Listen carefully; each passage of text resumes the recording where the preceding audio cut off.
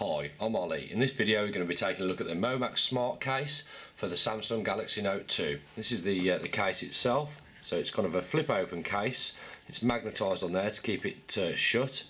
This bit I'll go into shortly basically allows it to act as a stand, so you've got full protection there. So if I just pop the note in, I'll give you a quick look around the main part of the case and I'll show you the stand functions.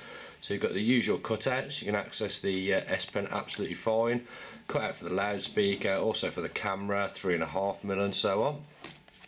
The power button is pressed through the case itself, that feels fine. Volume buttons feel absolutely fine as well. So I'll just close the case up, give you an idea of what it looks like. Obviously the front's only very thin, but because you've got all the protection from the this fixed part at the back, you haven't got to worry about anything there. Obviously that's down to personal taste, whether you like that design. It's slightly translucent so you can see the white of the phone. So if you've got a blue one, it's probably going to look slightly better with this case. It's available in 4 different colours.